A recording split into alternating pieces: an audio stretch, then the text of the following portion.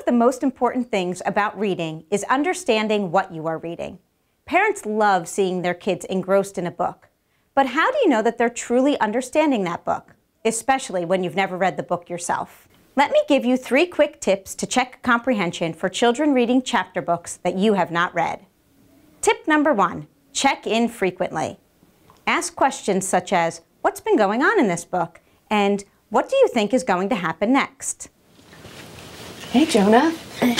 I see you just started this new book. Yeah. Can you tell me a little bit about what's going on so far? So far, it's about this boy named Donovan Curtis, and he goes to his school, and he's a really big troublemaker. He even broke his gym, the school gym. Wow. And then now his dad received this letter to Donovan Curtis, and it's for him to go to this like special academy for really like genius kids that are like really good and very talented. It's important to ask these questions throughout the story. You may not be able to tell during the first check-in, but the follow-up conversations will really give you a lot of information.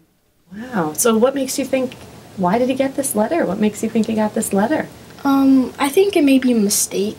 Like, they actually were supposed to send it to someone else, but like, they just sent it to a wrong person. Yeah. What do you think's going to happen next?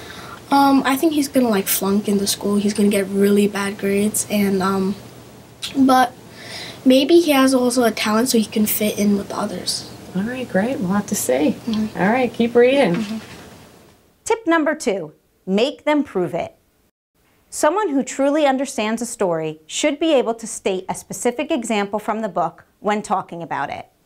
So Jonah, last time we were talking about your book, you were kind of saying that even though Donovan wasn't doing so well in school in terms of his grades and his tests, that you felt he was bringing something else kind of to the school and to these other students. Can you tell me, events in the book that made you think that?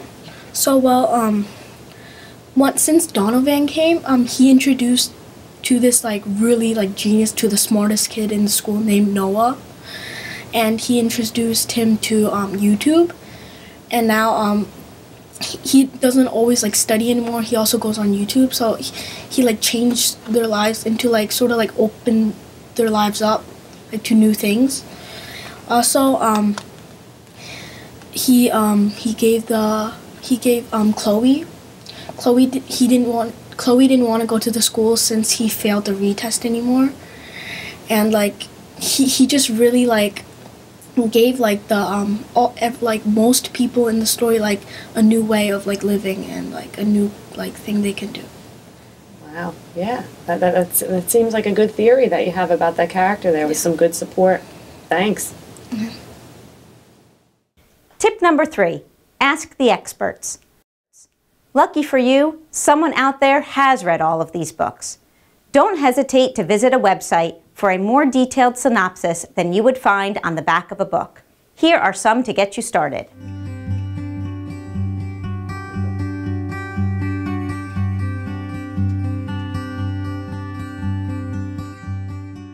Your interest is a vital part of your child's success.